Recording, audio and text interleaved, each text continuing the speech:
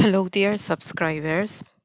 Today I want to give thanks and to express my heartfelt gratitude to the Lord for His graciousness and His providence in this day and age of deception and the snare of the fowler. We are all concerned about this global experiment, and we don't want our families to enroll in the global experiment. We don't want them to be entrapped into the snare of the fowler, into the hunter's trap. We don't want them to come to the hour of temptation. O come, let us sing unto the Lord, let us make a joyful noise to the rock of our salvation. Let us come before his presence with thanksgiving, and make a joyful noise unto him with psalms. For the Lord is a great God, and a King above all gods.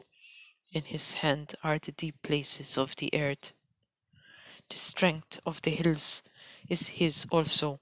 The sea is his, and he made it, and his hands formed the dry land. O come, let us worship and bow down. Let us kneel before the Lord our Maker. For he is our God, and we are the people of his pasture, and the sheep of his hand.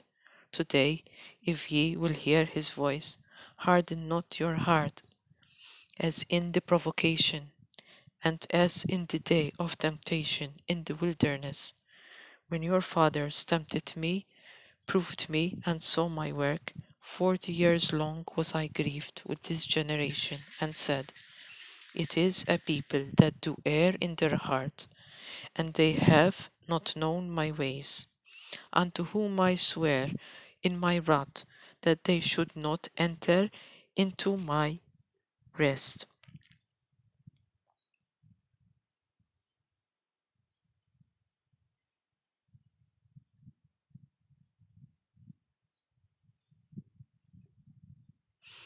And Psalm 31 reads, In thee, O Lord, do I put my trust. Let me never be ashamed. Deliver me into thy righteousness.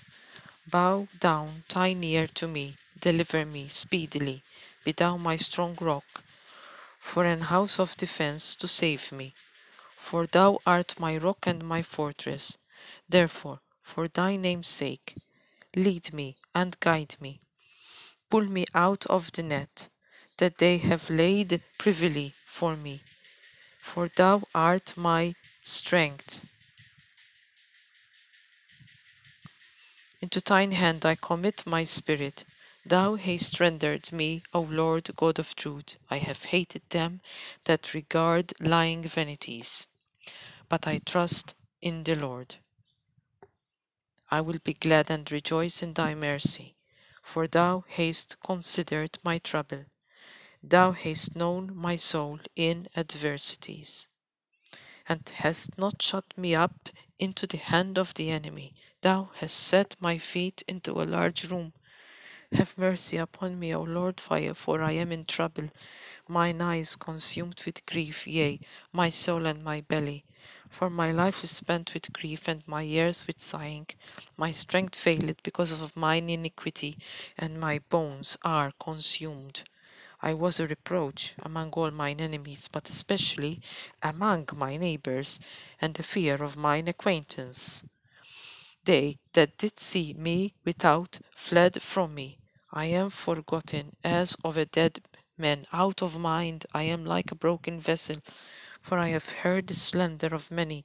Fear was on every side, while they took counsel together against me. They devised to take away my life. But I trusted in thee, O Lord. I said, Thou art my God. My times are in thy hand. Deliver me from the hand of mine enemies, and from them that persecute me. Make thy face to shine upon thy servant. Save me for thy mercy's sake. Let me not be ashamed, O Lord, for I have called upon thee. Let the wicked be ashamed, let them be silent in the grave. Let the lying lips be put to silence, which speak grievous things proudly and contemptuously against the righteous. O how great is thy goodness, which thou hast laid up for them that fear thee, which thou hast wrought for them that trust in thee before the sons of men. Thou shalt hide them in the secret of thy presence from the pride of men. Thou shalt keep them secretly in a pavilion from the strife of tongues. Blessed be the Lord, for he hath showed me his marvellous kindness in a strong city. For I said in my haste, I am cut off from before thine eyes. Nevertheless, thou heardest the voice of my supplications when I cried unto thee. O love the Lord, all ye his saints, for the Lord preserveth the faithful, and plentifully rewarded the proud doer. Be of good courage, and he shall strengthen your heart, all ye that hope in the Lord. So, this is for all of you out there, brothers and sisters. Be of good courage, and he shall strengthen your heart, all ye that hope in the Lord. And in verse 23, the Lord preserveth the faithful. And we read also in Psalm 121, the Lord preserveth the soul of the righteous one. And therefore, if you pray with prayer and supplication, the Lord hears your prayers. Now, also,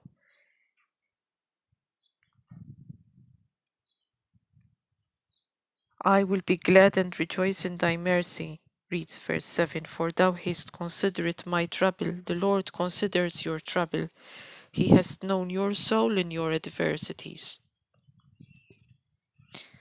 And verse 6, we can all relate to that right now, as the mainstream media and the governments are speaking anything but the truth, and we hate those which speak lying vanities. And in verse 3 we read that the Lord is our rock and our fortress, and indeed we read so in Psalm 95. Likewise,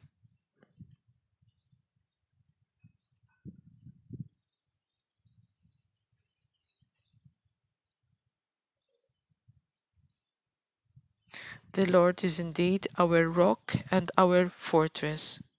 Take heart, pray unceasingly, and rejoice, because the Lord is with us and the Lord is coming soon. If you haven't come to repentance, if you haven't accepted the Lord Jesus Christ into your life, now is the time to do so, for the time is almost up. There is hardly any time left. The Lord is at the door. And in Romans 10 verse 9 we read that if thou shalt confess with thy mouth the Lord Jesus, and shalt believe in thine heart that God hath raised him from the dead, thou shalt be saved. And moreover, it's written in verse 13, for whosoever shall call upon the name of the Lord shall be saved. Call upon the name of the Lord whilst he may be found. Later or tomorrow may be too late. Call now. God bless you all.